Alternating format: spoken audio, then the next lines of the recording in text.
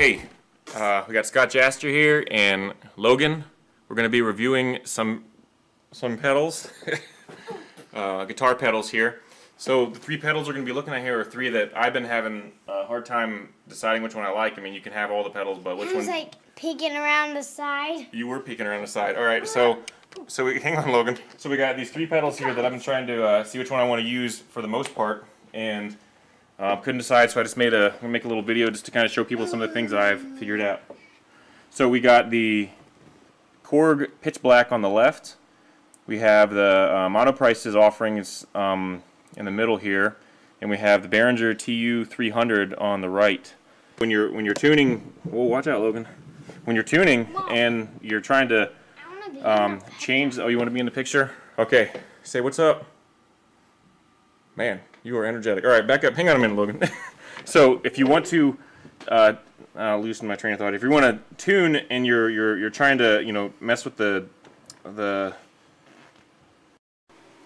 all right, my guitar here is tuned to C standard. I'm going to pluck the low C string here so you can see some signal response time here on these pedals.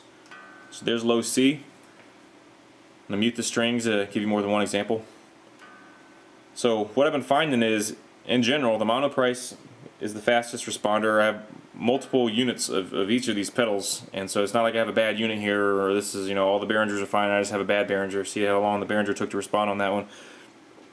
So basically the Korg is a very fast display, very fast response. It's just slightly behind the Monoprice in general.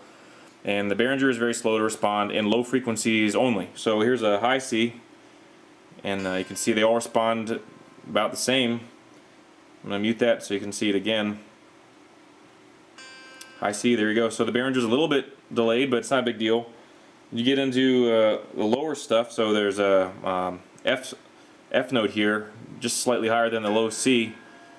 So you can see the Behringer is starting to get a little delayed there. So anything lower than that, and you're going to have delays. And I found with drop D, C standard, 7 string, 8 string, any of that kind of stuff, it does not respond well to low frequencies, and the problem is when you're trying to tune it and it's not responding right away, and you're turning the tuning knob to tune everything, and you might overshoot it or undershoot it, and you can get it tuned, so it's not that big a deal. It's just that it's not that responsive, and it's kind of annoying. So I guess you could say, if you wanted to compare it, the Behringer is $25 or so, but so is the Monoprice.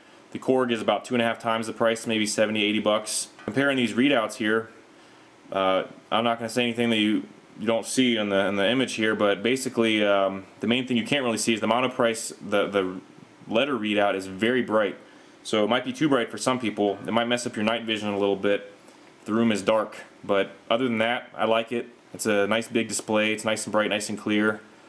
So there you go. Logan, which one of these three pedals right here, you see those three pedals right there? Which one do you like? Whoa. I don't like any of them because you need to buy a blue one. A blue one?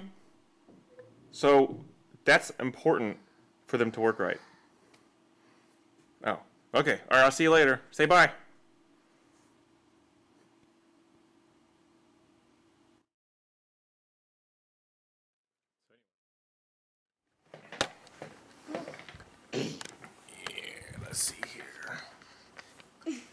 That camera is ridiculous. Okay.